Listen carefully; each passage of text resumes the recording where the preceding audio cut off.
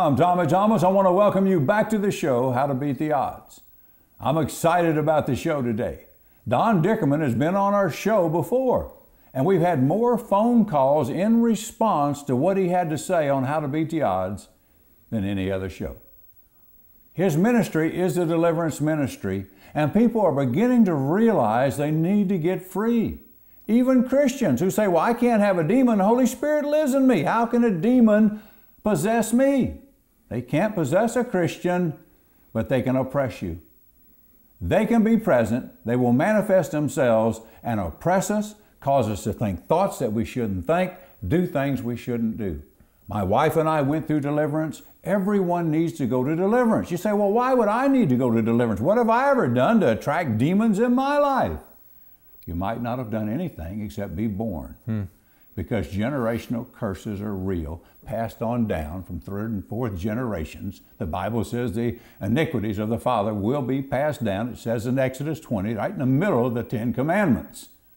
It's a true statement. And we don't know what our ancestors were involved into. And if it can be passed on down to us, let's get rid of it. Let's get free from it. A lot of times we do things we don't know why we're doing them. I mean, medical doctors will say we're depressed, or we have this, or we have that. They don't look at it as a spiritual problem, but many times it is. Well, you've been watching Inside Sky Angel for several weeks. If you've seen it, you realize it talked about Mark Chapman, who killed John Lennon. Well, that's what this show's about. Because my guest today, Don Dickerman, has been ministering to him, Mark Chapman, since 1971. And we're going to have some roll-ins of Mark Chapman talking about some of the things that happened, an actual shooting of John Lennon and how it happened and the circumstances around it. Well, right now, let's say hello once again to Don Dickerman. Don, welcome to the show. Thank you, Tommy. It's good to be here again. Well, we had an awesome time a couple of weeks ago. You have a monthly, every three months, you have a get-together here in Colleyville. Right. People come from 3 or 4 states around. Yeah. And you minister and have deliverance, and you asked me to speak that night. We had an awesome time, didn't we? Yes, we did. Also, you had people ask a lot of questions that night about demons and all, and we're going to do some filming, and you're going to answer those questions and put it together in a DVD, and that'll be available for people who want it. Good, yes, absolutely. So I'm telling people that are watching the show that I'll give you his email address and how you can contact him, and if you would want that DVD to answer these questions, he'd be happy to send it to you. I don't know what you're going to charge for it. I don't know anything about that, but they can contact you. I don't either. Yeah, we'll decide. It's not about making money. No. It's about getting the truth out there. Yeah, absolutely. Yeah. Well, now, Mark Chapman, you met in 1971, I believe? 81. 1981. Okay. How did that happen? You know, it's kind of strange, Tommy. I've been going into prisons now since 1974, and have been in over 850 different prisons. And probably been inside prisons more than 2,000 times to minister. And obviously from those visits, I would get a lot of mail from inmates, and sometimes just stacks of mail. And always respond to it. I answer every letter personally. And one day, I had in the stack of mail a letter from a guy named Mark David Chapman. I didn't know who he was. It was just mixed in with a lot of other letters, and one of my sons, who was a teenager at the time, said, "Dad, do you know who that is?" I said, "No." He said, "That's the man that shot John Lennon." Well, I didn't know that. I read the letter, responded to Mark, and we became friends first through the mail. Then I went to visit Mark and have visited him several times. But that's how it all started, was a letter from Mark, who had gotten one of our newsletter publications that we sent out to, I don't know, maybe 10,000 different inmates, but someone had gotten one to him, and that's how we initially met, was through the mail. Mark shared with me a lot of things that probably nobody else knows about his life, and eventually gave us an exclusive interview. This has never been seen anywhere, the interview that you'll see today. And Mark, it was part of Mark's conditions that this would not be, excuse me, not be on public TV and not be used for the wrong reasons. He wants people to see how his life was, what brought him to that point, and how his life has changed since then.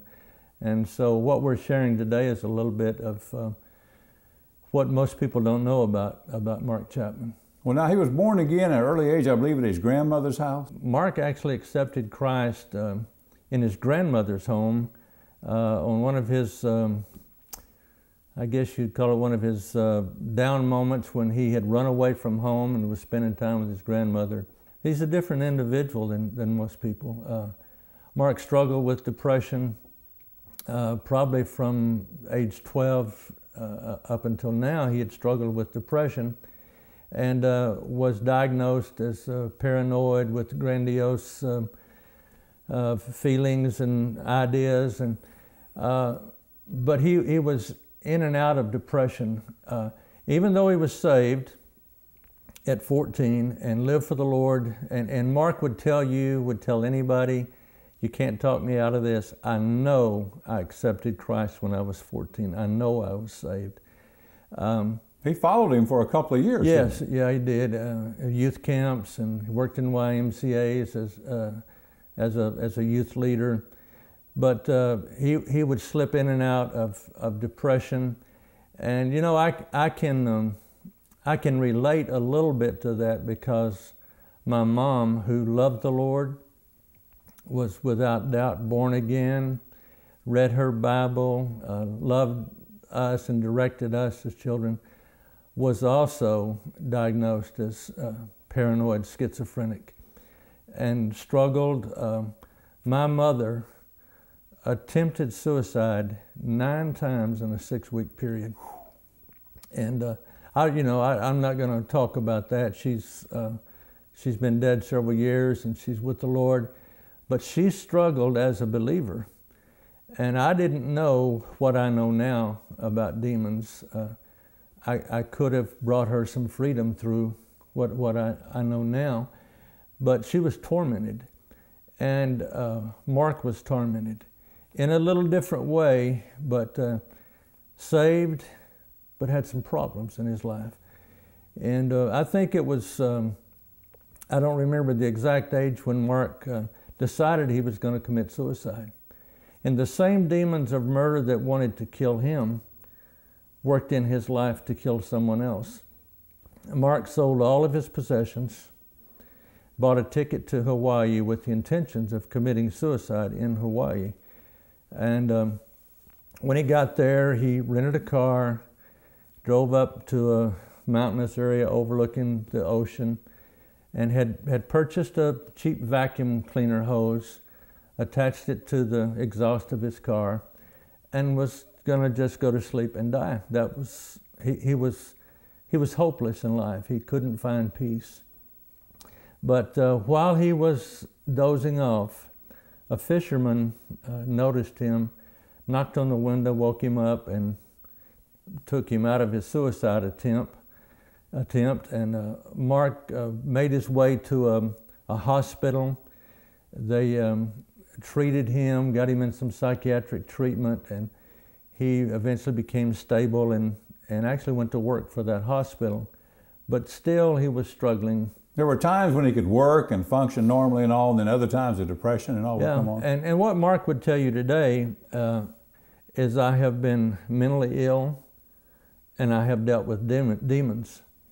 And he says they're two different things, but I think the reality is that the demons are behind the mental illness. The demons, in Mark's testimony, drove him not only to kill John Lennon, he sought demons to help him do it. Actually prayed to Satan. While at the same time being a believer. And this is a complicated part of scriptural doctrine for people. It's hard to accept. Mark, I think, has tried to explain why he did what he did, and it's never adequate. You know, when you're thinking about explaining why you did such a horrible thing. But Mark said he was reading a book, and he was not a Beatles fan in the sense of being a crazed fan like a lot of them were. He liked their music, and he liked what they preached through their music, a simple lifestyle. And Mark read a book about John Lennon that showed that he wasn't really living a simple lifestyle, that he was lavished and, and somehow that hit Mark wrong. He said he felt betrayed, and he felt like he had given his life to a lifestyle that the man who was preaching it was not living it. And I think it was then that the demons began to work in Mark's heart. Mark said, I felt like he needed to die. John Lennon needed to die. Well, let's do this. Let's do a roll-in and hear him talk about that, and then we'll come back and elaborate on that. All right. Great. Let's do that roll-in. Okay, so you're at the Honolulu Public Library, and you found this book called One Day at a Time? One Day at a Time. Okay. And was it by Lennon or about Lennon? About Lennon. Okay. It wasn't written by him. Okay. So I get this book, and I bring it home, and I get very angry at John Lennon, because I see these pictures of him at the top of this very exclusive condominium, I guess, in Manhattan. I didn't even know where he was, and I didn't go in the library looking for him. Yeah. But I found him in that book, for what I thought was him. Yeah. We can't judge people by photographs, but that's what I did then. And I judged him, judged him very harshly. We had a different picture of him from the music. Yeah, that's and it. the message of the music. That's right. I took what he was doing as hypocrisy, when all along I was probably the bigger hypocrite. Yeah. And I got angry that he was living in this splendor, and he had sang about peace and about love. And remember my frame of mind at this time. I am depressed, and I am getting paranoid, and I'm getting to where I'm thinking people are talking about me on the bus. And as you were saying earlier, here's where the demons really started applying the screws. Although I don't blame them for what happened. Well, your life became open to it. It became open. Again, I wasn't serving the Lord, wasn't seeking Him. I'm in my apartment and I'm alone. The book is on the counter. And I'm holding the album Sgt. Pepper's Lonely Hearts Club Band album, which is one of their popular ones from the 60s. And if you open it up, you'll see against the yellow background is all four of them in like military regalia, different color uniforms. And I'm looking at them, and I look at John, and I remember what's in the book, and the two just came together. Here's the John that I knew and loved, and the Beatles that I knew and loved. And here's the John in the book, and they just came crashing together. And that was the first time in my mind. Again, here's Mr. Nobody. The first time in my mind that murder entered into my mind. Well, you're right. That's when he first experienced murder. It came into his mind, and he thought about murder. Yeah, and he wrestled with it. He knew he had enough spiritual conviction in him, as even a lost person would know that was the wrong thing to do. But he wrestled with it. Mark even went to New York with the intentions of doing it, and was at the Dakota building where John Lennon lived with his wife Yoko Ono, and it was his intention to kill him on that first trip to New York. But he said, I was a coward, I couldn't do it, I rationalized, and he actually went back to Hawaii, and his wife told him, said, Mark, this is demonic. The things you're thinking about and talking about, they're demonic. And Mark couldn't see it. At the same time, he couldn't turn loose the thought, I need to do this. I need to be the one to do it. He said, I was driven. And so he eventually went back to New York. He'd never get on a plane today, but had his pistol with him, and went back to kill him. Went back to kill him. Well, let's do a roll-in and let him talk about it, and then we'll come back and talk about it some more. I came in on Saturday and spent the whole day Sunday, watching, waiting for him. And then I came back Monday. Now you had a loaded 38 that's right. special under your In overcoat. the pocket of my In the overcoat. pocket of your overcoat. Now when I came there Monday morning, when I left the hotel room rather, I knew that this was the day, and I hadn't even seen him at that point, but I knew that he was there. I was standing, or I was sitting rather, in the archway of the building, and I could see the corner of Central Park West and then the street, and again I knew something strange. I knew that that was his limousine. Now a lot of limousines go up and down Central Park West, but I knew that was his. And it turned and it came to the front of the building. And here's what happened. I stood up and I said to myself, this is it. Yoko got out of the car and she started ahead. And she passed by me. She looked at me. I don't know if she recognized me or not, but she walked past me. And they're going toward the front door of the... Well, she is at this point. She's about 20 feet ahead of John Lennon. Okay. So she passes me through the archway and into the security door of the building. And John Lennon comes out. And he passes me. And I don't remember, but I think I nodded to him. And, or something like that. And after he passed me, I turned. I think he recognized you. He may have. Yeah, he may have. Wondering what the heck's he still doing here. Right. You know. And I was there under the pretense of getting Yoko Ono's signature on the album, but that's not what I asked her for when she came out of the car. So she went past me, and then he passed me, and I turned and at his back, fired into his back 5 rounds from the Charter Arms pistol. How close was he when you fired the first shot? Did he just turn I'd say back? about 10 to 12 feet. Okay. Did he fall immediately to the ground? What? No. What happened was he still had some composure, and he went into the door of the security booth and up the stairs and then collapsed. I didn't see any of that. I must have turned around. Yeah. But you didn't run though, right? No, I didn't run. Didn't want to run. Couldn't have run. Yeah.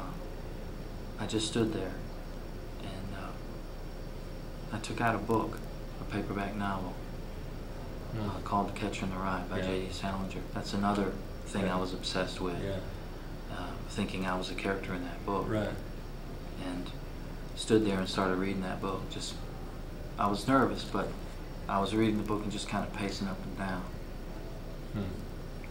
That's a brutal way to kill somebody. In the back, shot him 5 times. Yeah. And, you know, when you talk to Mark about this, he'll talk about how sorry he is and how he would give anything if he hadn't done it, and you know, all the things that probably anybody would think. He's not proud of what he did. He called himself a coward. He said, I couldn't shoot him when he was looking at me. He said I had to wait till he turned his back. But one of the things, you know, Mark said is after I did it, it was such an empty feeling of now what, you know. He said it was like I had been betrayed, and I had carried out this sinister plot, and now I didn't know what to do. He said I just stood there with the worst feeling you can imagine.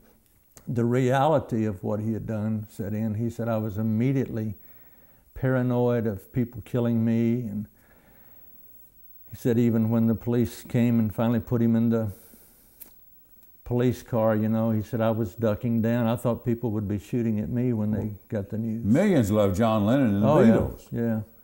And Mark's still in prison, you know. Right. I don't know that he'll ever get out of prison.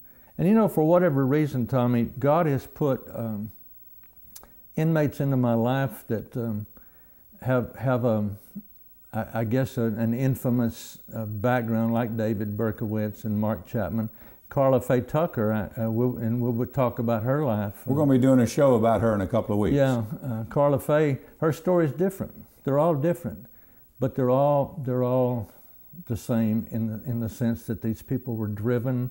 There was something that had opened a door into their life, and in Carla Faye's, it was drugs and a broken home and that type of thing. But I've been blessed to see it firsthand, to see the before and the after. And people could argue about whether or not a Christian can have a demon, and they do theological arguments about it. But you can never talk me out of it. Well, you've seen deliverance. I've seen it. I see it virtually daily, thousands of people. And just believers that need to be free, and Jesus paid for it. So in the life of Mark Chapman and these other people, I see the reality of it. And you don't ever want to get to the point where you say the devil made them do it. You always have the option to make decisions, but there is a reality that in this world we deal with demonic powers, and I don't fear them. And I don't give them much respect. I fear the Lord, and Amen. and I trust the Lord Jesus. But I do see it. I see people in demonic strongholds that don't know how to get out. Wow. You're watching the show. You say, oh, come on now. I'm not going for that. He killed so-and-so, so-and-so. Why? That's just who he was, or raised, had this attitude, that attitude, just mean, ornery. Let me tell you something. Columbine High School, young people went in and killed other young people. These were not hardened criminals. They weren't robbing a bank and killed somebody in the midst of a bank robbery, or they're not assassins paid to go kill somebody. These are kids killing other kids. How do you think that happened? I know how it happened. Mm-hmm. The powers of darkness got a foothold in their life and led them into whatever it was. Yeah. You see, and that's the great thing really about life, is that God gives us a will, and we can yield to whatever we choose. But when a person becomes blinded or hurt or traumatized by the events of life, or like you mentioned, Columbine, or any of those type of events, they're generally misfits. They're looking, they're searching, they want to be loved, and I think you could say that for Mark Chapman, is that he would say he was a misfit. And he was a nobody. And the lie was, if you do something bizarre, and here's you an opportunity, here's a guy who betrayed you, and he's an icon, and so on. You believe the lie. That's the power of the demon, is believing their lie. As long as we don't believe their lie, they're powerless. So truth sets you free, because truth is what God can honor. And a lie, a simple lie, if you believe a lie that you're no good, that you're a misfit and you don't belong and God doesn't love you, and you start receiving those lies, they'll lead to another lie and another lie. Well, God, people will love you if you do this and if you make some noise. And so the reality is we don't have to be in bondage as believers. We really can be free. And it's really not complicated. Mark wrote a testimony, his personal testimony. We have it right here, and we'll send this to anybody who wants it, by the way. It's just his handwritten, printed testimony, but it's pretty compelling. And Mark would not want any glory. That's what I know. That's why he didn't want this exclusive footage on public TV and network TV. He doesn't want to exploit what he did. He said, I did it, and if somehow God can use my testimony today for His glory, he said, you can have it. So he gave this to me with those conditions. Would you pray for the folks watching our show? Sure. Father, I know it's your desire and your will that believers be free.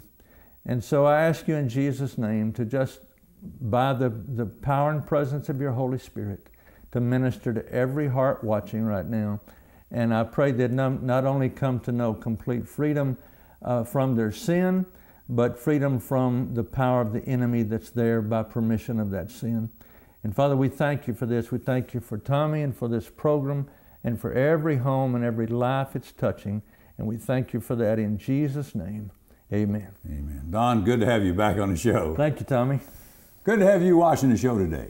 Don's written several books, Serpents in the Sanctuary. What are some of the others? Turmoil in the Temple and Protected by Angels, Keys to Liberated Living. Okay, now these books will inform you about demons in the sanctuary, some of the methods they have to try to get an inroad into our lives, and about angels.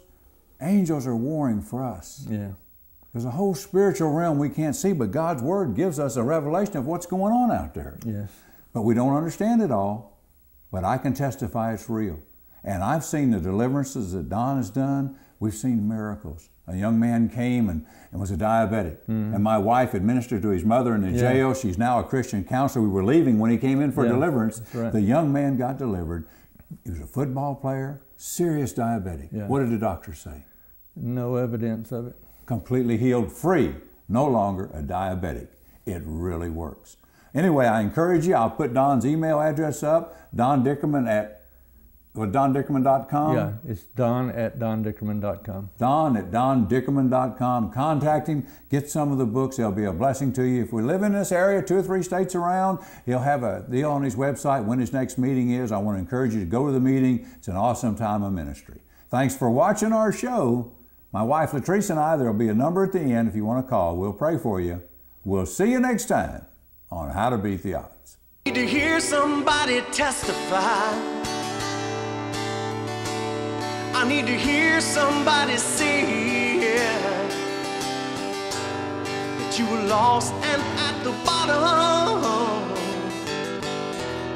and you could not find your way. Just when life had lost all meaning, and you wish that you could die, Jesus came to you that day. You invited him to stay. I need to hear somebody testify. Were you born to some good?